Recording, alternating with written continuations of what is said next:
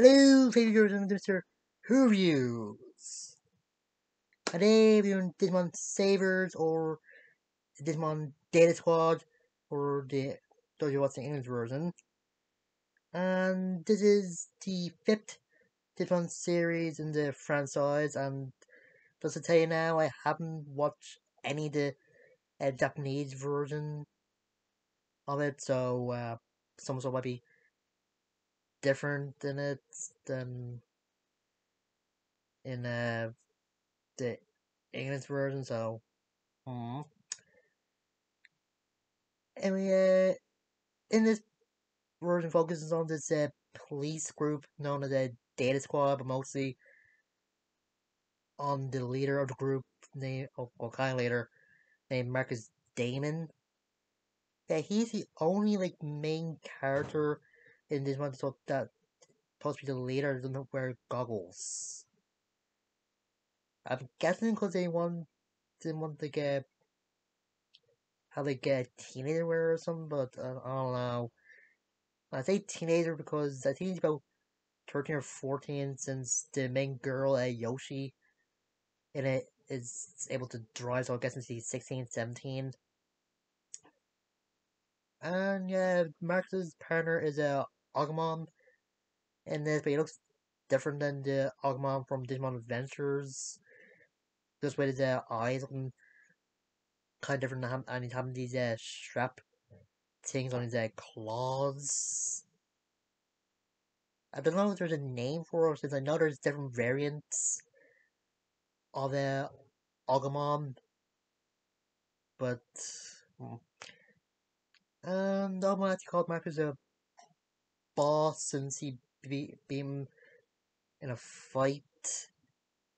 Yeah, I don't know from that conflict with the Digimon calling their partners boss, or what Galmon calls Thomas Sir.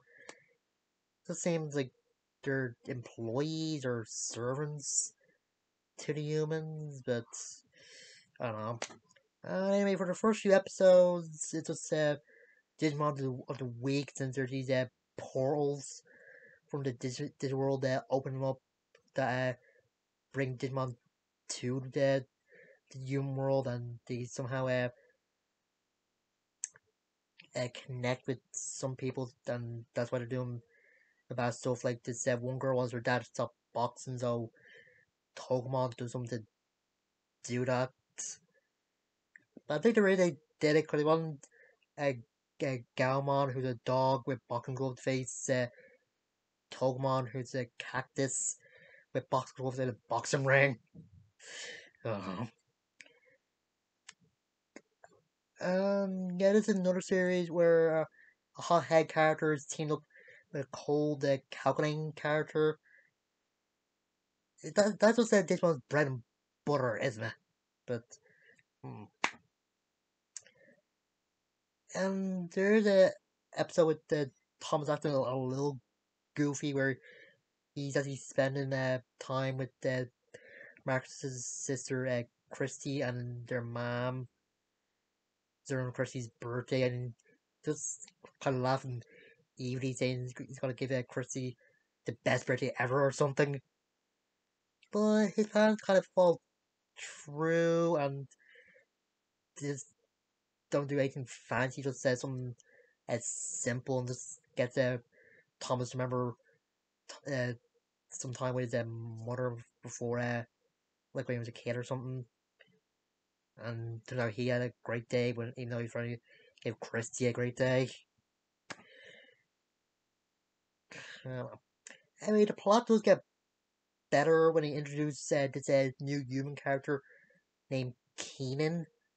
Yeah, apparently, a Digiportal opened up when Keenan was a baby and sucked him in,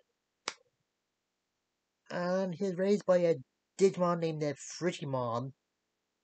And for some reason, he talks like he's a Tarzan.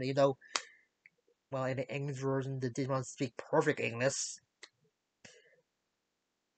And it also turns out that Day Squad, or DATS at first, was a certain rescue group to find Keenan, and they ran into some problems, and Marcus's dad, Spencer James, had to say hi, and yeah, all through the series, you just hear how great and see how great Marcus's dad is.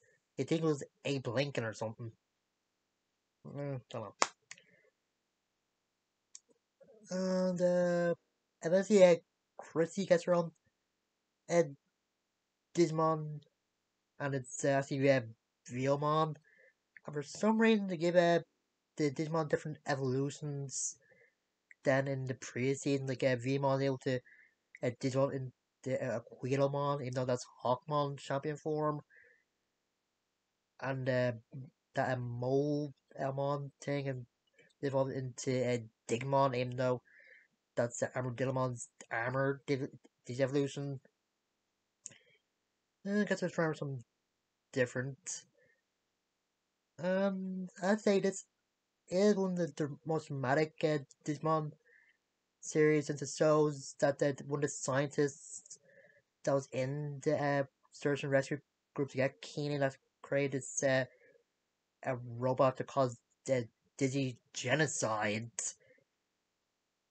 But it turns out he's somehow allergic to Digimon, even though some of them have fur.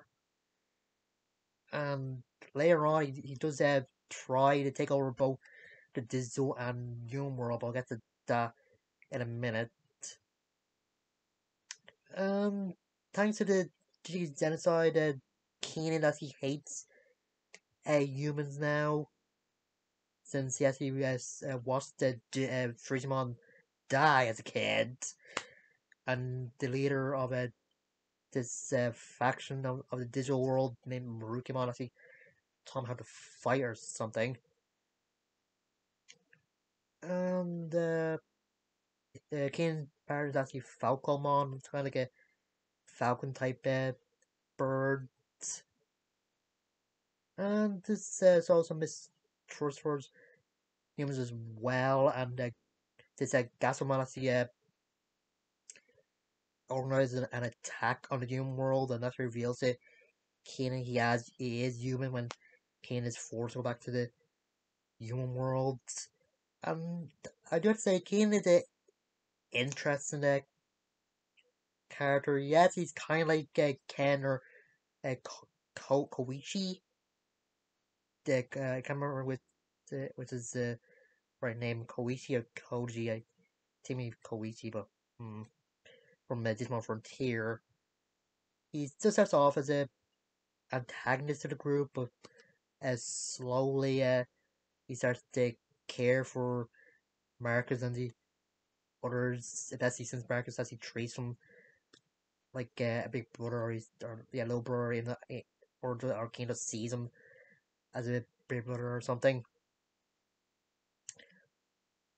Anyway, after some time, decided to go back to the world to face Murukimon and the uh, uh, the scientist Karada that created the robotic death machines as he killed Murukimon. And there's this good scene where Kanan is saying that he's gonna hate humans forever if Murukimon only if Murukimon lives. But Murukimon points out if he does do that, then he has to hate Marcus and the others.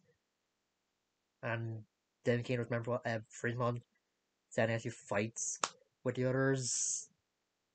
And Crowd does escape, and the others do get back to that. But he tells the guy in charge of the whole uh, industry of depths, or the whole place, that they turn on him, and they use well, their version of the Men in Black and neuralizers to erase all the three characters' memories of the Digimon and some of their loved ones. Eventually they actually get through, and or they kept their memories back, and somehow they had to call Keenan from Falcomaba. Mm. And just when they're about to go back to the digital world to save it, turns out Kurata hired these three people who are actually fused into Digimon. Yeah, I can't see how that's a evil thing since the Digimon were forced to fuse with the humans, where in some like Digimon tamers, the bond between their Digimon cause them to like a human Digimon hybrid. So I think that the human Digimon, or fusion Digimon human thing was kind of good, but it didn't really do like didn't really further much with the character other than Thomas, and it turns out Thomas has a little sister named Rowena, and well, half sister, and she has some daddy issues with father. And Karate is forcing Thomas to betray Day Squad since he says he can actually cure Rowena of her illness by fusing her with a Digimon. Of course, Rowena is a kid and don't really understand what that means, and of course, Thomas wants to keep his sister safe, even though him and his dad already see like eye to eye and just pretending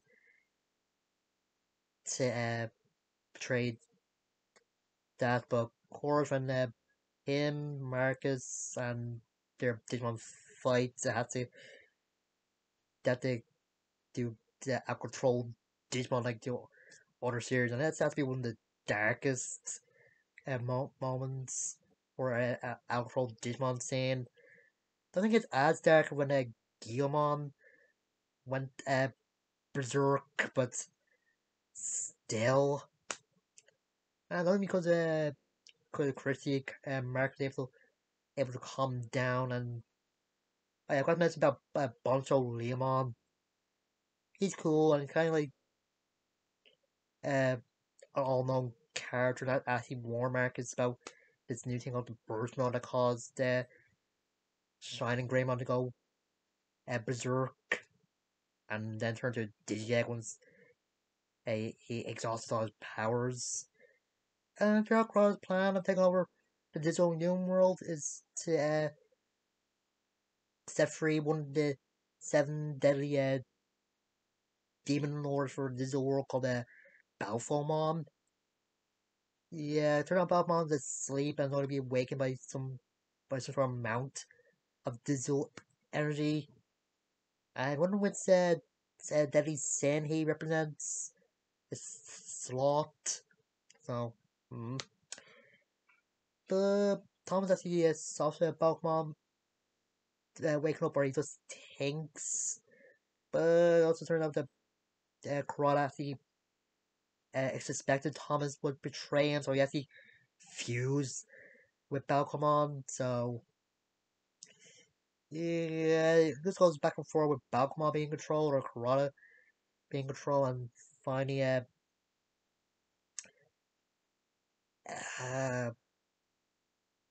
Cormon, because I was did that with Thomas or with Marcus thinking that he doesn't know who he is, and Bonzo Lemon saying that there's a chance that Agumon will lose his memories of Marcus, kind of similar to when Vmon came out with a Digeg and just kept saying he needed to protect Chris, even going on a rampage.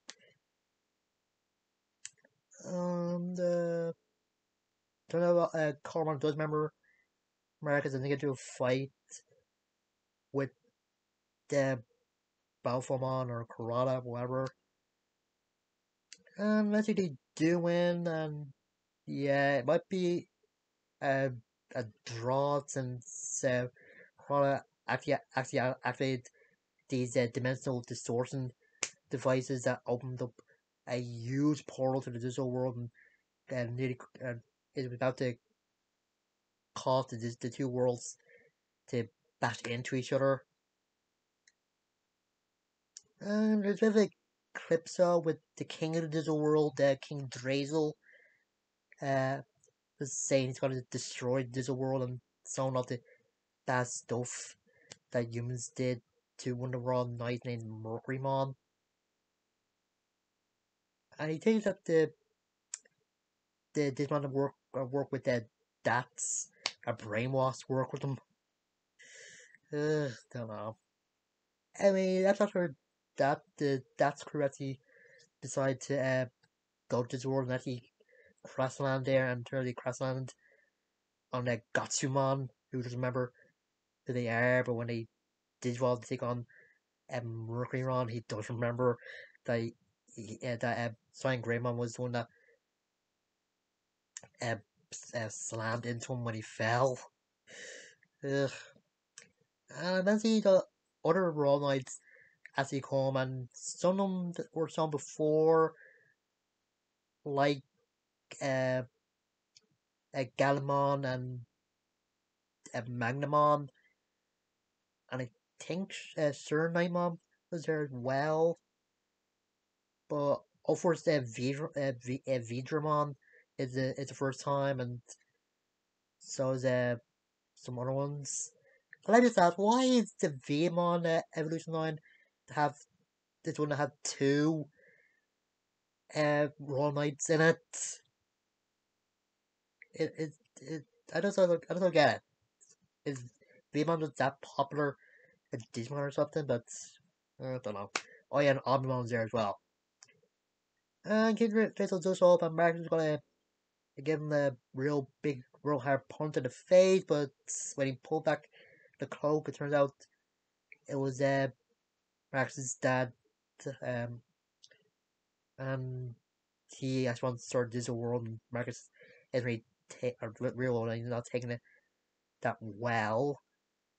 And I think they would have noticed that his voice sound different. So yeah, and next episode is someone being saved by one of the other Raw Knights who's like a centaur, and that's the Digimon power to the captain of that.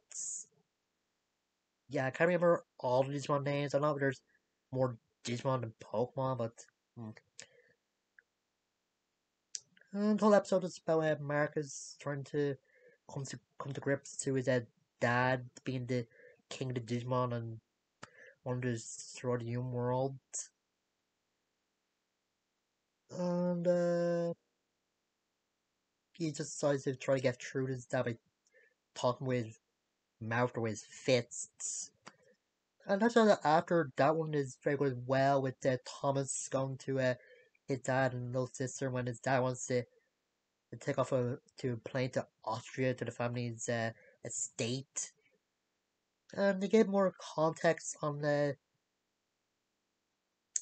why Thomas and his dad have a bit of problems with each other, with just with Thomas's grandmother being one of those high society types that wants the proper bloodline of the Norsens to continue, even though Thomas's mom in is like a rich person, and Rolina is very sickly. So Thomas is technically the heir to the Northside family, but not technically, but not really, but whatever.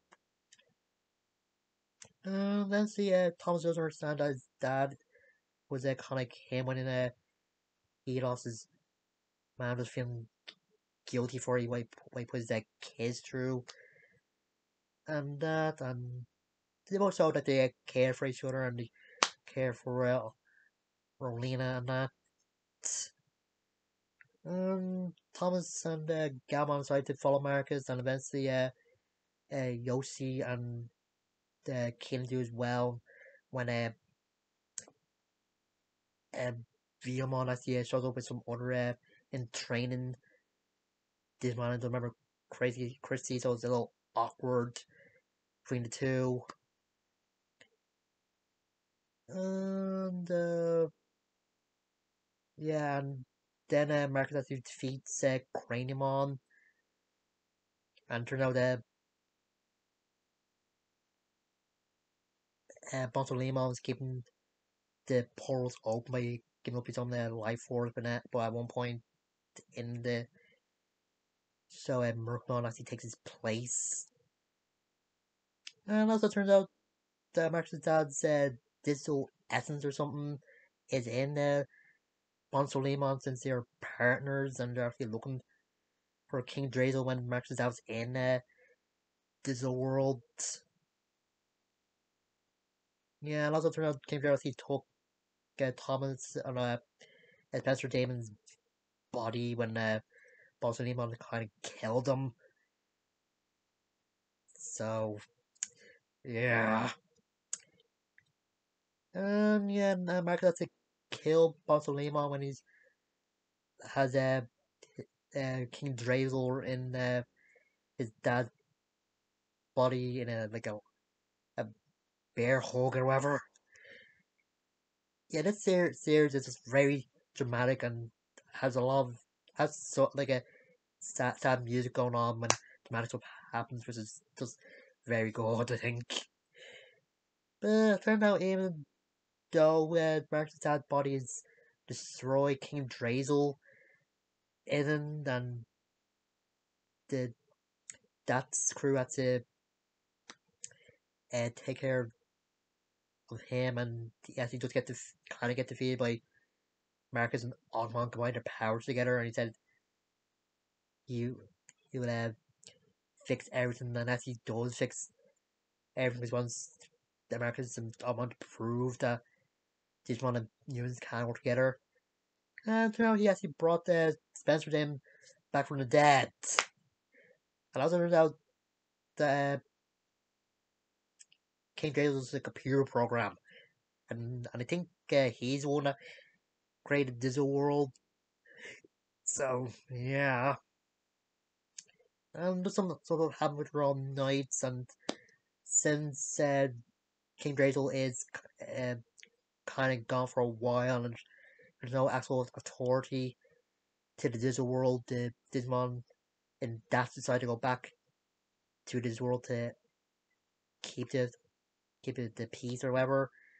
Marcus decides to go, well, his dad thinks it's a good idea, I don't know everybody else does. And then at the end there's a time skip with Keenan and Chrissy going to school together, and some of the people who are working at that become cops. And Tom was able to cure Marina from her disease. Yeah, they didn't really say what he had. Just says he's just like very sickly, and there are people there with the same type of disease. But whatever. And then was Evan Marcus and Ogmon just get into a fight with some feuding Digimon. Yeah, I think Digimon Sabers or Day Squad is a good season, but I don't really know if I like a human actually punching a Digimon to just get stronger, since they need some sort of digital energy to actually their evolutions in the Digivice. And this is actually the first season where not just the main two characters get like a mega or a different mode to the Digimon, since some others get as well. And I do think Marcus is a kind of a good character, a bit headstrong, a bit goofy, and very violent. But I guess you have to be when you want to be the ultimate fighter or something. I don't know. I think he has to be my least favorite of the Digimon leaders. I think even Davis is probably better than him, but I think Thomas is a good character as well. Especially his own some of the flashbacks through his childhood, like losing his mom or the stuff with his dad and that. And Yoshi is just the token girl character. Didn't get that was development other than remembering her piano recital when she was a kid. And that's how she first met her Digimon partner Lalaman. Well, his Lalaman was a be animated. It's supposed to be like a small squid or something, because he Digimon into like a flower type Digimon. Even Rosemon has a Mega. I thought that was supposed to be like a Palmon's Mega. But the different Digimon don't have the same Mega or something. Hmm. And some of the side characters are good as well, like Marcus's mother, Christy, and I kind of like the character of Lena. You know, she's just a younger kid. And some of the Digimon were good as well, even though Galmon and Ogmon, as I said, seem like they're servants to Marcus and Thomas. But I do see that you care for the humans and do seem as more than just their like masters or bosses, like their friends, or whatever. And yeah, be some years after this that Digimon Crossroads or Fusion will come. Yeah, I say Days Gone didn't do that well in the ratings, but I don't know. Yes, I did hear about the two things announcing the DigiFest on the first of August. I don't know if a Ghost Game Digimon or Digimon Ghost Game is similar to Appmon, like just a spin off. No, probably give it a watch. I have to see a trailer for it first. I'm interested in seeing the new movie focusing on the Zero Two cast. I might be interested. I'm glad they're not doing another movie based on the the first Adventure cast either by, and I do hope at some point that a Yu-Gi-Oh or people behind Yu-Gi-Oh see this and see that you don't have to just do a movie with just Yugi as the only protagonist. People want to see the other protagonists as well. They want to see Jaden, Yusei, Yuma, probably Yuya as well. But and I kind of thought they were gonna do a Tamers movie, since this is like the 10th or something anniversary of Digimon Tamers, but maybe they're just gonna do like audio story with them or something. I heard they did that two already before this or after the ending the Tamers in Japan, but I don't know. Anyway, like I said, Digimon Day Squad is good. I would recommend it to any fan of the Digimon, and I did kind of like the dramatic stuff in the episode, and I did like a Keenan and Falcomon. I'll probably get Digimon Fusion out this sometime this year, but I haven't really decided, so that's a wait and see. Anyway, that's it. I do. See you guys.